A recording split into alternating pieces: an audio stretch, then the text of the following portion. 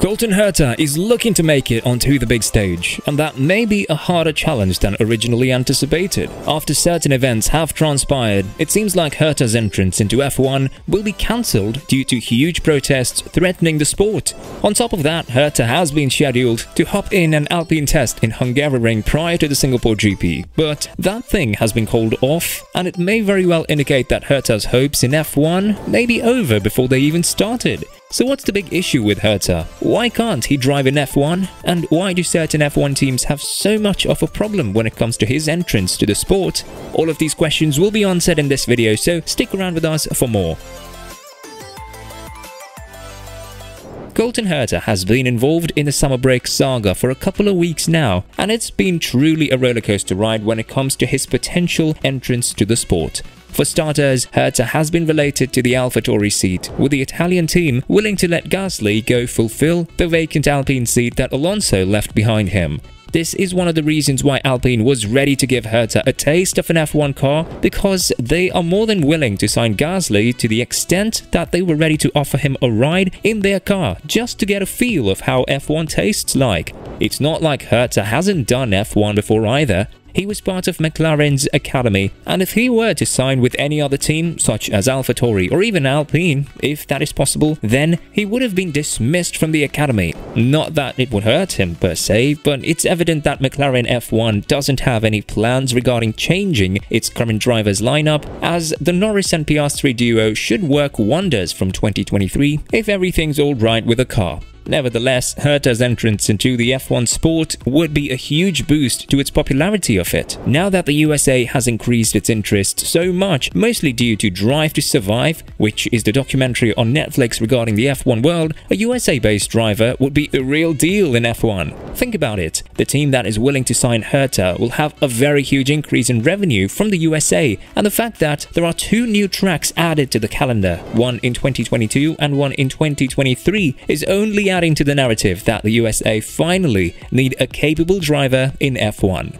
Apart from him, Logan Sargent, who is currently driving in F2, is the other USA driver that is related to the F1 seat. Sargent is connected to Williams as he drives under their academy in F2, but is more than happy to step up and take the spot that Latifi is currently holding in the team, quite undeservingly, if we may add. However, the competition there has increased since De Vries did an amazing debut in F1, scoring 2 points in his first race with Williams after having 1 hour to meet the car that he's going to drive throughout the weekend. Back to Herta we go. What's the issue with him and why can't he join F1? Well, the first major setback is that he doesn't have a super license. That's the deal breaker here, and of course that having a super license is the supreme ultimatum when it comes to entering the sport. A driver can obtain one, but it needs to have 40 points on it, and Herta currently has 32. There are some rules that have been implemented during the COVID era, and Herta was truly hoping to bank in on this rule to be granted with a super license. What's the rule more precisely? And that is that the drivers can count their best 3 scores from the 4 seasons preceding their applications, which would mean 2019 to 2022 if Herta is to race in F1 next year. In 2019, Herta earned 4 points for finishing 7th in 2020 and earned 20 points by finishing 3rd place, and for finishing 5th place in 2021, he earned 8 points. Therefore, he has a total of 32 points. With 2 rounds to go in the 2022 season, he currently lies 10th, with 8 being his best realistic result. Therefore, it won't count as one of his best 3. Herta can gain 1 extra point for every FP1 session he does between now and the end of the 2022 season, as long as he manages more than 100 kilometers and doesn't log any penalty points. Up to 10 points can be gained if Herta manages to do this, but there is one huge problem, and that is the fact that Herta may not even have enough races and enough free practice sessions with AlphaTauri in order to achieve this. The IndyCar season ends on the same weekend when we are headed to Monza, and it would mean that Herta will have only 6 races remaining to try out with AlphaTauri. Therefore, he'll still miss 2 points on his super license, and he'll have 38 out of the 40 required. On top of that, it's highly unlikely that the team will be able to arrange a full program in time. On top of that, the FIA can call upon a force majeure, and that could be especially useful because in this case, the FIA would potentially open up the full 4-season range of results, try and count the points that Herta would earn from his P2 finish in the 2018 Indy Lights. However, this championship is not qualified as a point scorer in the Super License due to it not having enough competition events, just 8. But since that is outside of Herta's hands, the FIA could very well decide that this competition, more precisely the second place in this competition, would bring Herta 12 points in the championship, as it is done with the IndyCar 500. What is the issue then? Well, you've seen De Vries's debut, and you've seen that there are so many drivers that already have Super License, but are forced to sit on the sidelines and are forced to wait for a spot in F1 just to prove themselves. Now, if the FIA goes around these drivers, circumvents its own rules, or tries to implement something on the force just because of the sake of popularity, of course, these reserve drivers and F1 teams will be mad. We all know how F1 talents are made, more precisely, how they are being bred for the main championship, and that is throughout F3 and F2 championships. Close sources to F1 that there will be protests, and of course that F3 and F2 would lose much of its significance, that F1 teams would even stop investing in them.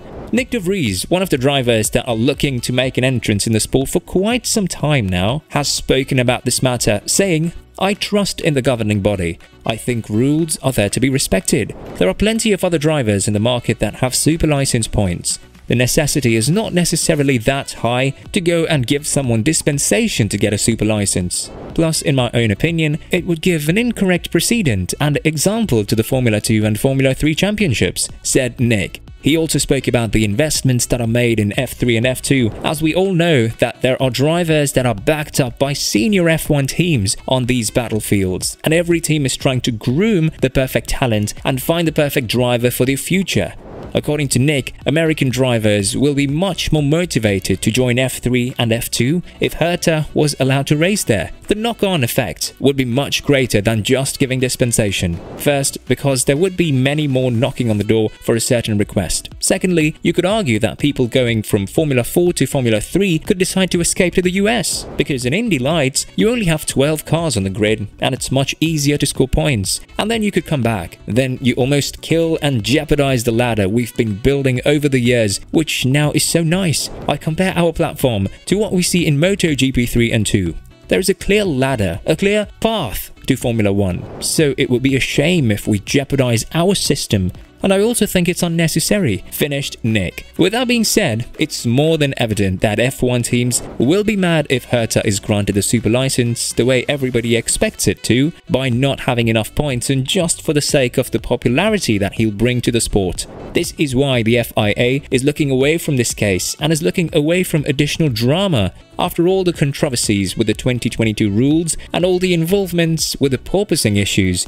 This is the last thing that the F1 sport needs as of now. What do you think of this matter? Let us know in the comments below.